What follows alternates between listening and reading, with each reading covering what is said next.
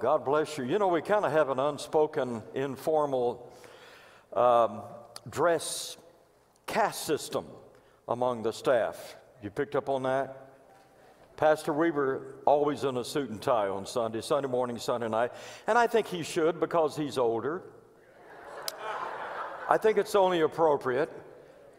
He's 65 and I'm 70, but he's older than I am.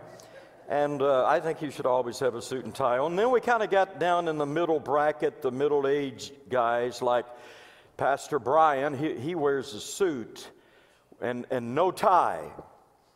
And so I'm about his age, so I thought I would take my cues from him and do that tonight. Then we have the young guys, younger guys, Pastor Austin, and he wears a sport coat and jeans quite a bit. And then we have Pastor Zach and Pastor Luke. I've got to get me some of those skinny jeans as soon as I get skinny. So it probably won't be happening very soon. Come as you are, amen? We're so glad you are here tonight. My goodness, I must be doing something wrong. Pastor Jeff found $40. Then he found $100. Pastor Brett has 2 holes in one. What am I doing wrong here? What am I missing? Do you ever feel that way? Pretty amazing. I did find a penny the other day. I did. Honestly, I found a penny. I just left it there. I didn't even pick it up. And now I'm troubled by that. I'm wondering what kind of message is in that. $40, $100, and a penny. All right. Well, doesn't the church look beautiful? Oh, my goodness, it looks absolutely gorgeous.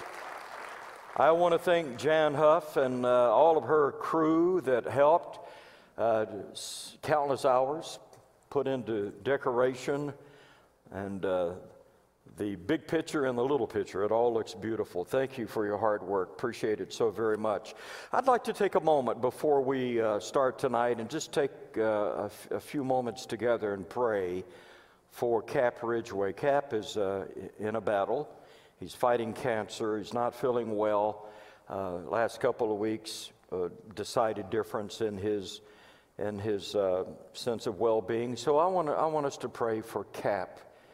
Sandy is here, I see tonight. So glad you're here. Please tell him we're praying for him and that we love him and we're supporting him every day with our prayers. Our Father, we want to thank you today that you're not far removed from any one of us. You never are. We're thankful, Lord, for the mystery and the mystique of the Christian life. In you we live, we move, we have our being. And we pray tonight for Cap. We just bring him before your throne of grace. And we pray, Lord, that the mighty hand of God would be manifest in power and grace in his life. Touch him. We pray, Lord, for healing. We're thankful that all things are possible with you. Nothing is impossible with God. You're the great physician. You're the creator God. You're the healer. And I ask you tonight to speak that word over him. And I pray for healing in his body, in his mind, and in his spirit.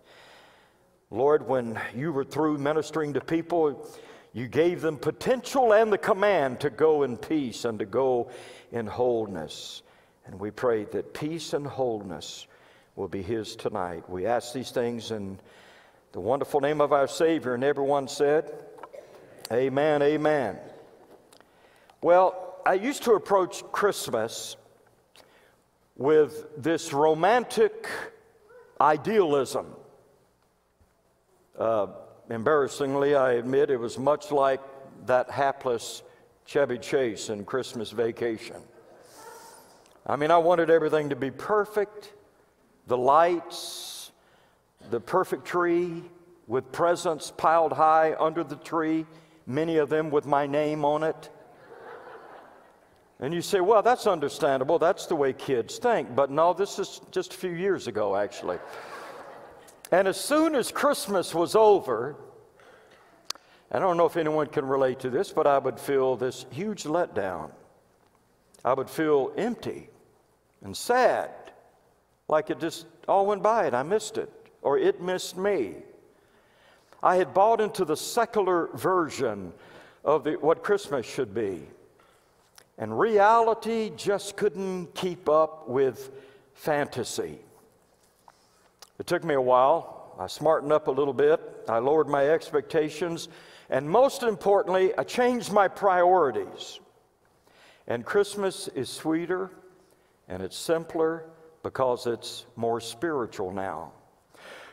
Commercialism has been replaced with Christ. The work and the weariness of the season with the wonder and the worship of the Savior. The gift who died on the tree has replaced the gifts under the tree. Well, tonight I'm supposed to talk about materialism, but what I really want to talk about, I think, goes a little deeper and comes before materialism. Maybe cause and effect, materialism being the effect. I want to talk tonight about a mindset, better yet, a heart set that conquers materialism. I want to talk about the believer's call to contentment. Let's read about it in Philippians chapter 4. Philippians chapter 4, verse 10. Philippians chapter 4, verse 10. The Apostle Paul says, we're just reading 3 verses here. Let's see, 10, 11, 12, 13. No, it's actually 4 verses, isn't it? I rejoice greatly in the Lord that at last you have renewed your concern for me. Indeed, you have been concerned, but you had no opportunity to show it. I am not saying this because I am in need, for I have learned to be content, whatever the circumstances. I know what it is to be in need, and I know what it is to have plenty. I have learned the secret of being content in any and every situation, whether well-fed or hungry, whether living in plenty or in want. I can do everything through Him who gives me strength. Note a couple of phrases there. Verse 11, verse 12. I have learned to be content, whatever the circumstances. I have learned the secret of being content in any and every situation. Recently, my wife told me while she was on a walk, she saw 2 geese flying overhead, and she said one of them was just loudly squawking over and over. I offered my wisdom on the subject, which was only imaginary. I said, well, it was probably calling for other geese to come and join them so that they could all get together and do whatever geese do when they get together. Her theory was that it was a husband and a wife. And I said, yeah, and I bet I know which one was squawking. We have conversations like that quite often. But we all do a pretty good job of this squawking business, don't we? Squawking, carping, complaining. Some call it belly aching and other things. Intellectually, we know we can do better and should do better, but morally and spiritually, we are weak and we succumb to the all too easy routine of counting our burdens instead of our blessings. We find it so difficult, don't we, to comply with Paul's admonition back in chapter 2 and verse 14, where he said, do everything without complaining. I've checked my resources. I've scoured commentaries. I've conducted word studies. I've investigated Greek lexicons. And what that really means is do everything without complaining. It's exactly what, actually I didn't do any of that stuff, but it sure sounded good, didn't it?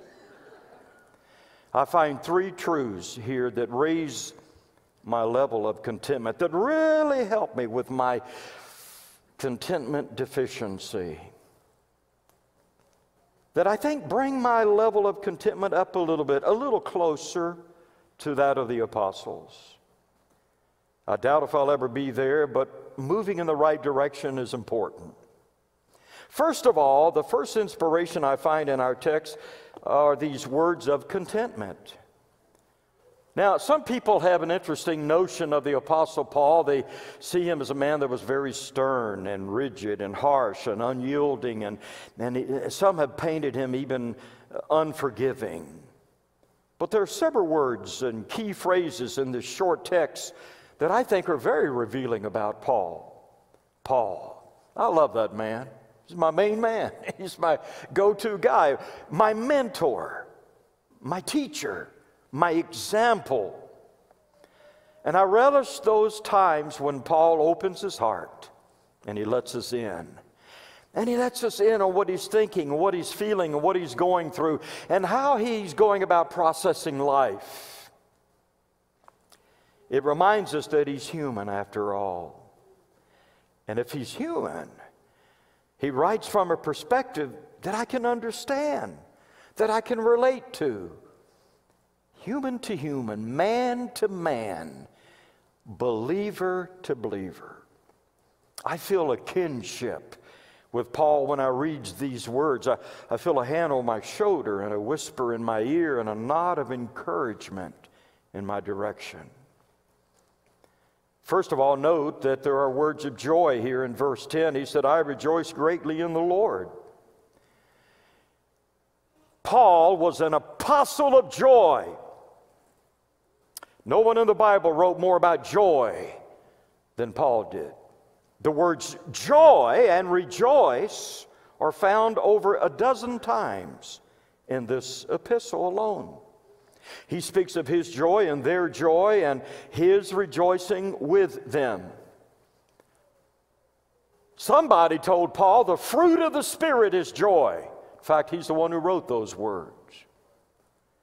And Paul, inspired by the Holy Spirit, gave those words to you and me. You can't tell me that Paul was not a man of joy. I suspect, in fact, that he was one of the most joyous people on the planet. And that if you and I had had the privilege of meeting Paul, we would have been overwhelmed by the joy factor in this man's life. And if you're a Christian, you don't have joy, you owe somebody. In fact, you owe everybody an apology. If you're a Christian, you don't have joy, you owe everybody an apology. Get busy. The night is still young. You can start right now. If you're a Christian and you don't have joy, what part of saved do you not understand? What impediment stifles your joy? What roadblocks keep you out of Joyville? What lack deprives you of the joy of the Lord? Now look at Paul. Paul is in a Roman prison, separated from loved ones, silenced from preaching the gospel. And he says, I rejoice greatly. And if he can do that under those circumstances, you and I, can we not rejoice at least a little? There's another word used in connection with Paul's joy and his contentment, and that is the word learned. I hope you've noticed that in our text in verse 11 and in verse 12. I've learned to be content. Whatever the circumstances, I have learned the secret of being content in any and every situation. And it's interesting to me that the two times that Paul references his contentment, he also indicates it was something he had learned. So don't lose heart. It's a journey. It's a process. It's something we learn. It has a learning curve to it. I'm a slow learner. When it comes to learning, I'm a crock pot, not a microwave. I did say crock pot, not cracked pot.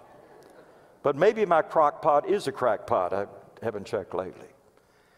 I've never been a quick study. It takes a lot of time and effort and patience to get through to me. Carolyn and God have been working on me for decades, and this is what they got. I'm so glad God is amazingly patient. And Carolyn is too. So how do you learn to be content? Well, like most things in the Christian life, I think maybe you've noticed, there are no formulas. Everyone has to learn in their own way because everybody's an individual. Learning is as individual as we are. And every one of us brings a unique background and skill set and giftings and history and circumstances and heart and mind and spirit. There are no clones, no duplicates, no robots in the kingdom, just people, just people. Each one different than everyone else. Contentment ought to be our goal. Learning is the way to get there. No shortcuts. No, sorry. No free passes. No miracles, just the hard way. Learning the hard way. Contentment, getting there the hard way, learning. So you keep showing up for class. You listen, you observe, you take notes, you study, you face some tests, you pass some, you don't do some good on some others. But you stay with it and you learn. Contentment, by the way, is not laziness. It's not a cop-out. It doesn't mean there's a lack of initiative or drive or ambition. Paul is not resting on his laurels. Paul is not resigning to resigning. In fact, look what he says in the previous chapter, chapter 3, verse 12. I love these words. He said, "Not that I have already obtained all this or have already been made perfect, but I press on." It's the word from which we get, the Greek word is the word from which we get our English word agonize. I agonize on. I press on. It's terminology used of the athlete who is focused, every part of him, focus on the objective. I press on to take hold of that for which Christ Jesus took hold of me. Brothers, I do not consider myself yet to have taken hold of it, but one thing I do, forgetting what is behind and straining toward what is ahead, that athletic terminology again. I press on toward the goal to win the prize for which God has called me heavenward in Christ Jesus. Yes, I've learned, but I haven't learned everything. I've learned, but I'm still learning. Paul speaks words of contentment here. And then he has words of containment. Now, you might think, well, these words are easy for Paul. After all, he's an apostle. You know, apostles are just different. They have different DNA. Some of you feel that way about pastors. And I would think you would have seen our humanity enough by now to be disabused of such a notion that we are made out of anything differently than you are. We're made out of the same dirt, the same mud pie as you. But some people think, well, apostles, you know, I mean, after all, look at the scope of their ministry. Look at how the miracles flowed from them. They strike people blind like Paul did and make blind eyes open like Paul did. They cast out evil spirits like Paul did. They heal the sick and raise the dead like Paul did. They have a blessed life. They never suffer any want. Oh, really? If you believe that, I'm afraid you don't know the Apostle Paul, and I'm sorry, you don't know your Bible very well either. In verse 12, Paul talks about this two-sided coin of life.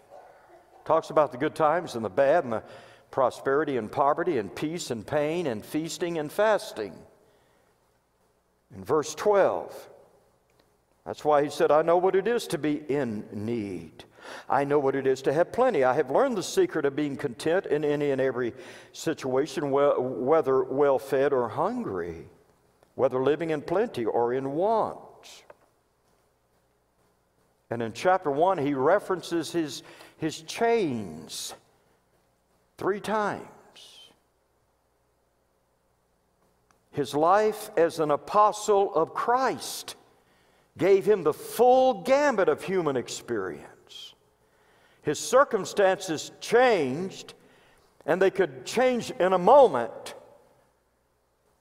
He could go from being blessed to being beaten, from ministry to mobs, from sermons to stones, from preaching to prison, and even here. He writes from prison, and he's writing to the church in Philippi. And oh, what a history he in Philippi had. When he was there, a church was started through the conversion of a businesswoman. A demon was cast out of another woman, followed by, oh, you know, apostolic stuff. Mobs, beatings, prison. Just another day in the office for an apostle. And in that prison in Philippi at the midnight hour, Paul and Silas sang praises to God. I have learned in whatsoever state I am in, therewith to be content. Admittedly, Paul was never in the state of West Virginia, so I don't know if that would apply there or not. His circumstances changed, but his contentment didn't. Whatever came, Paul was content. He makes that so clear. You know, young people a few years ago, I don't know if they still do it, they used to roll their eyes a lot and say, whatever. Well, Paul says whatever quite a bit himself. Chapter 4, verse 11, I have learned to be content, whatever the circumstances. Chapter 1, verse 12, whatever has happened to me has really served to advance the gospel. Chapter 1, verse 27, whatever happens, conduct yourselves in a manner worthy of the gospel of Christ. Paul is saying, look, Jesus is present in every situation. Jesus presides over every situation. Jesus is Lord over whatever. There's no whatever beyond the scope of his knowledge. There's no whatever that defies his power to use for his glory. There's no whatever that he cannot ordain for his holy purposes. You say, what about me? Man, I'm in trouble here. I am in trouble. Well, Paul was in trouble too. That's the word he used. In fact, he references his troubles in chapter 1, verse 17. He speaks of those who can stir up trouble for him. And in chapter 4, verse 14, he says, it was good of you to share in my troubles. I know troubles. Trouble was a way of life for him. And if you're having troubles, you're in good company. And the same God who came to the aid and assistance of Paul will come to you with his multifaceted and all-sufficient grace. Somebody say amen. For the Christian, contentment is independent of circumstances. At least that's our potential through Christ. So Paul talks about words of contentment, words of containment, but then he talks about words of confidence in verse 13. Look what he says. The NIV says it this way, I can do everything. The King James says, I can do all things through Christ who strengthens me. Now I want you to look what he didn't say, okay? Paul's a very competent man. He's a man of extreme intelligence, a man widely traveled. He had the best education. He was a teacher, a theologian, a writer, an historian, a leader in every way. But Paul did not say, I can do all things. If he had said that, it would have been the words of an absurdly, insanely delusional man. I can do all things puts you out of touch with reality and qualifies you for the Dr. Phil show. I can do all things is humanism. Man is the answer. Man is God. Now, I've met some people in life that were incredibly bright and sophisticated and multi-talented, and they could do so many things well. They are 10-talent people, and I'm so jealous of them. I have one maybe on a good day, but it's got to be a really good day. But even those 10-talent people can't say, I can do all things. We tell our children, you can be anything you want. You can do anything. You can go anywhere. Well, just between you and me? That's not true. They can't.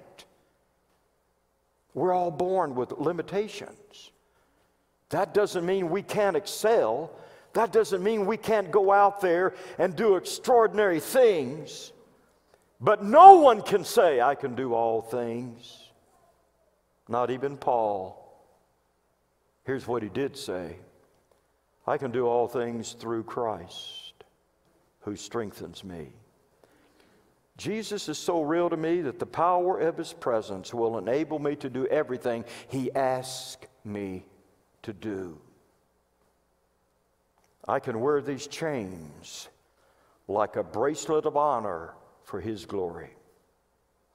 I can endure this prison because He gives me a freedom no man can take away from me. I can sing at the midnight hours because Christ is with me. I can take the martyr's walk with my head held high because I know in whom I have believed, and I am persuaded that He is able to keep what I have committed unto Him. He gives me strength. Strength I don't have, strength I didn't know I could have. Through Him. Who? Him. Who's Him? Well, in verse 4, verse 5, verse 10, it's the Lord. Verse 6, verse 7, it's God. Verse 7, it's Christ Jesus. Verse 9, it's the God of peace. He's working for me. Verse 19, my God, Christ Jesus. Verse 20, our God and Father. Verse 23, the Lord Jesus Christ. Context, the cultural context in which Paul wrote this is truly amazing. Paul lived and he ministered in the Roman Empire. Caesar was worshiped as Lord. His divinity was declared on the coins. The people would say, Caesar is Lord. But not Paul. Paul never said that. Paul lived saying, Jesus is Lord. Everywhere he went, it was Jesus is Lord. He died saying, Jesus is Lord. In fact, that's why he died. This epistle was written somewhere around 62 or 63 AD, and in less than 5 years, Paul will be re-imprisoned, and Nero will execute both Simon Peter and the Apostle Paul. Peter by crucifixion, Paul will be beheaded. On that last walk, I see him walking with his hands bound behind him. He's old now.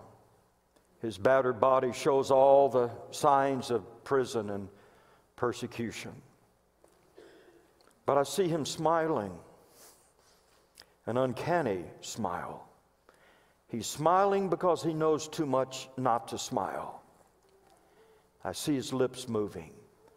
And I hear him saying to himself and to those around him, Jesus is Lord. I can do all things through Christ who gives me strength. Do you need a strength today to do what you can't do and to be what you can't be? Do you need a strength today to answer the call to a contented life? Let's pray. Our worship team is going to come. We look to the Lord in prayer. Father God, I thank you that in our weakness your strength is manifest. I thank you, Lord, you don't need us to pull this off. You just need us to get out of the way and let you be the Lord of our lives. And I pray, Lord, that you'll give us the insight and the perception and the wisdom to unanimously vote down the call of this world, the foolishness of this age, that we will remember every day and every hour of every day that we walk to a different tune. We don't sing the songs of the world. Jesus is Lord. Jesus is Lord in life. He's Lord in death. He's Lord in every holiday. He's Lord in every day. Jesus is Lord, whether we have plenty or whether we want. Jesus is Lord, whether we're in prison or whether we're free. Jesus is Lord, whether we're sick or well. Jesus, be the Lord of all. Be the Lord of all of our lives. You're not far removed from us. No, you're here to impart, to bless, to give strength, to make us strong in the Lord and in the power of His might. We want you to know that the altar is always open.